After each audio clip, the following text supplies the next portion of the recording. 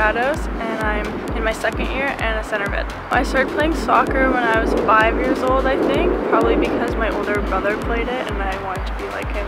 It's a lot of training every day and a lot of team bonding, and usually just try and get our fitness up and our strength up, as well as technical and tactical stuff.